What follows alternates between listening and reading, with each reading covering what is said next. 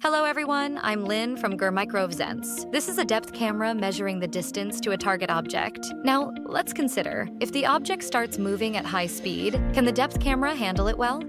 This indeed depends on the performance of different cameras. Today, we will compare 3 depth cameras based on their high-speed performance. The first test scenario involves a fast hand wave. We used a IntelRealSense camera with the Vzense NYX camera. Let's take a look at their respective depth map performances. The depth map by RealSense shows significant motion blur. In contrast, the NYX depth map does not exhibit noticeable trailing issues, and the shape of the hand remains well-defined without significant distortion during movement. Viewing them side by side makes the comparison more obvious.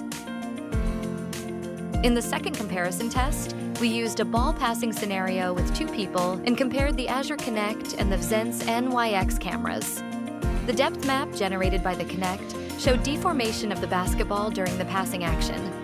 In contrast, the NYX depth map displayed no deformation of the basketball and no noticeable motion blur. Comparing them side by side makes the differences more apparent. Vzense's NYX series is paving the way for better, more reliable 3D imaging in high-speed scenario.